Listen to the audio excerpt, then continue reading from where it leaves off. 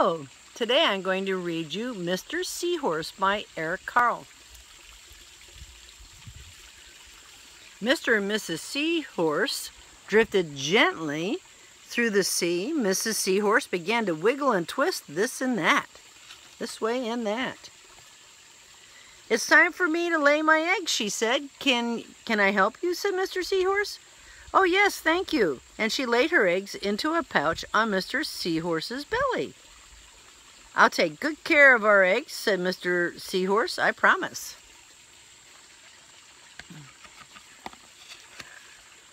As Mr. Seahorse drifted gently through the sea, he passed right by a group of trumpetfish hidden in a patch of reeds.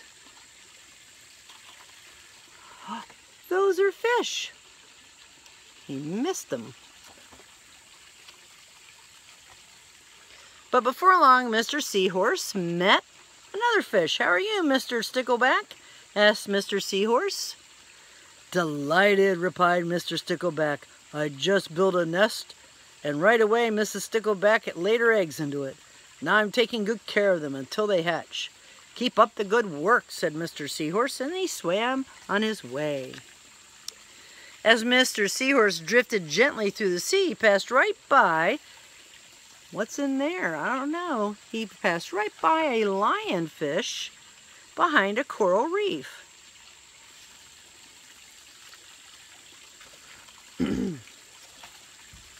But before long, Mr. Seahorse met another fish. "How are you, Mr. Tilapia?" asked Mr. Seahorse. Mr. Tilapia couldn't answer. His mouth was full of eggs.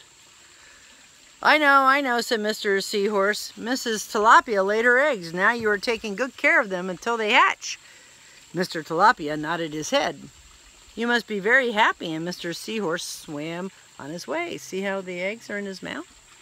He's sort of making sure they're okay. No other fish eats them up. As Mr. Seahorse drifted gently through the sea, he passed right by...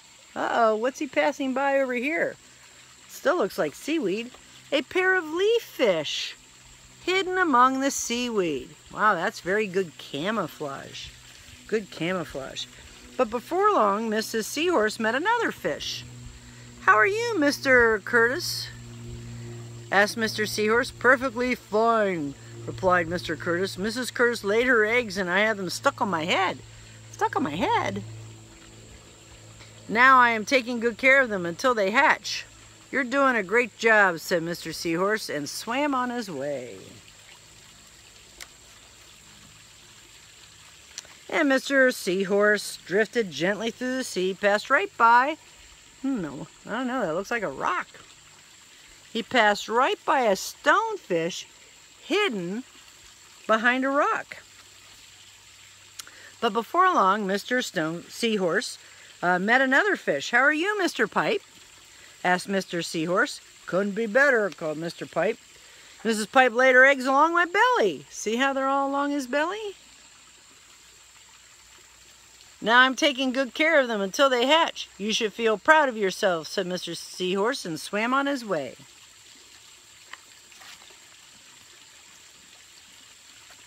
But before long, Mr. Seahorse met another fish. "How are you, Mr. Bullhead?" asked Mr. Seahorse.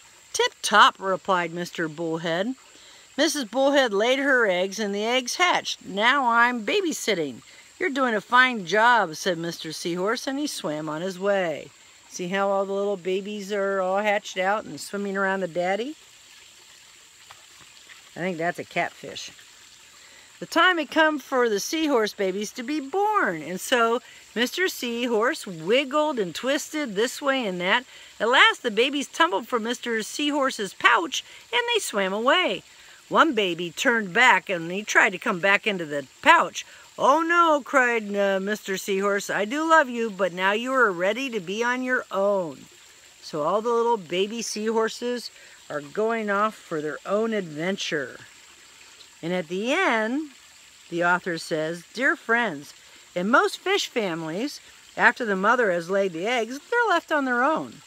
But there are a few exceptions, such as the seahorse, stickleback, tilapia, the Curtis, the nursery fish, the pipefish, the bullhead catfish, and some others. Not only are the eggs cared for by a parent, but surprise, that parent is the father.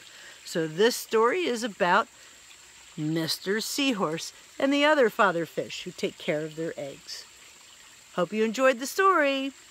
Bye-bye.